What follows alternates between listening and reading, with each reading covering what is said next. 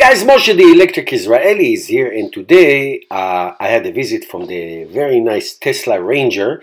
Came with the Tesla Model S, very nice guy, and he performed a tire rotation for both my Tesla Model Y and my Tesla Model 3. I usually do it in the summer by myself. I have the jack and everything, but in the winter it's so freezing cold outside, so I let the guys do it. So basically he lifts the Tesla Model Y from the back, as you see, and he lifts it high enough so the rear tire and the front tire are both in the air.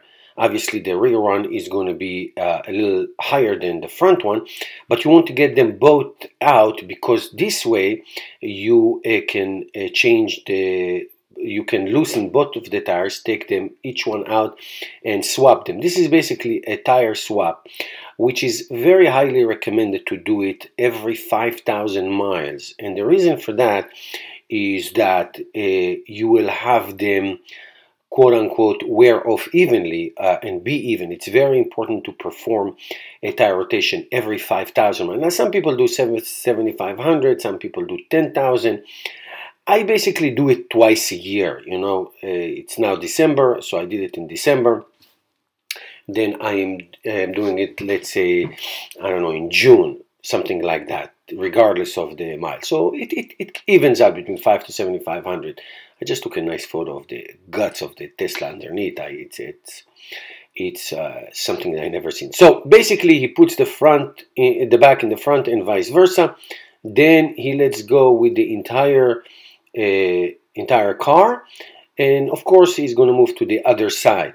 Now, one more important thing. See, same method, by the way. Same method he's doing it. There's a spot that you'll see under the car.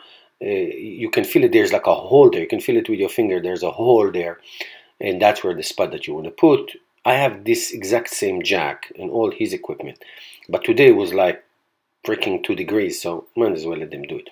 So one more important thing is that if you decide to do it like I do, twice a year, so let's say in the winter time I just let him swap the tires. In the summertime, it's very important to do like a balancing of the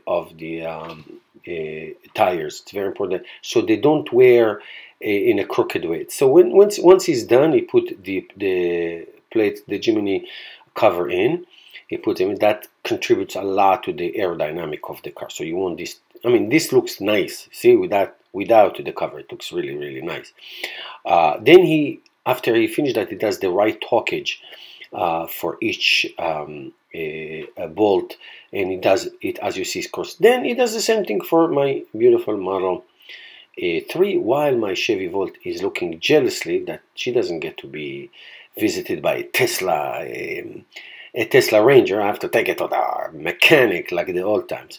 By the way, this is the way to go. This is absolutely the way to go in terms of service. They will do most of the services.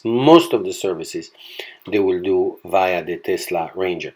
Now, when they come with a car like this, that's basically what he can perform and certain other things. If I was going to do the balancing, then we'll send the truck.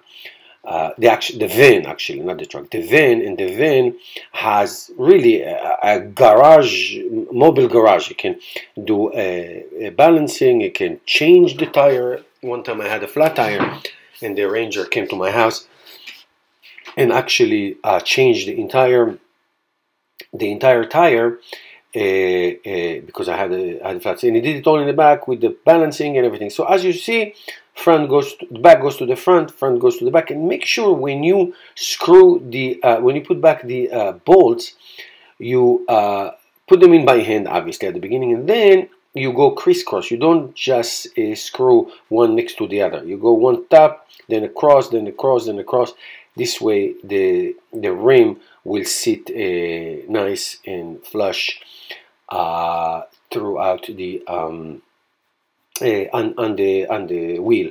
So that's what you want to do. You want to loose. You see what he does? He does it by hand at the beginning, and then he's going to take his cordless drill that has the bolt head, and then he's going to screw them crisscross from each side. So that's what he's going to do, and that's the way you do it, one side and then into the other side. So if you are handy, it's a fun thing to do. Like I said, I do it once a year.